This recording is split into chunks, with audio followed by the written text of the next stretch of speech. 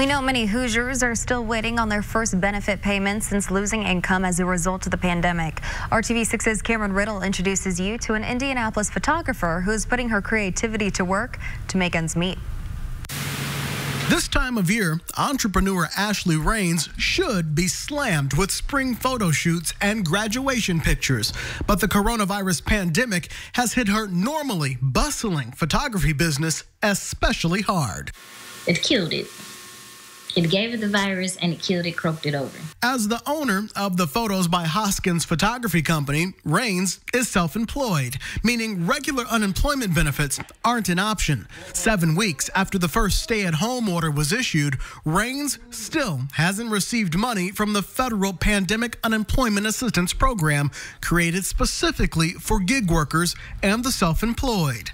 The Department of Workforce Development says the first PUA payments should go out by this Friday. But this savvy businesswoman couldn't keep waiting and instead came up with a new idea to pay the bills. It is BBB. It's bag it, box it, basket, and it makes it easier on men to gift women to show their appreciation.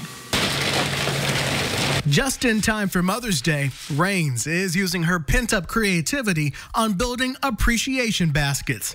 Before Raines hand delivers the bag, box, or basket, the customers sends her on a shopping trip with a list of the type of items the recipient would enjoy. Now, some men, like if it's, like a love basket, he might say, let me get some, put her little outfit in there. So I'll look for a little outfit.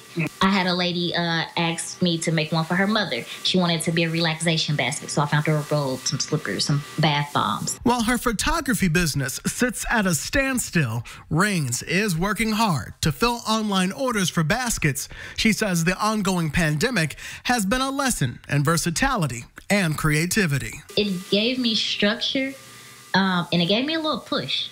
I've been sitting on ideas, and it gave me the time to, grab them. In Indianapolis, Cameron Riddle, RTV6. And the Department of Workforce Development says payments for gig workers and self-employed Hoosiers like Ashley will start going out this Friday.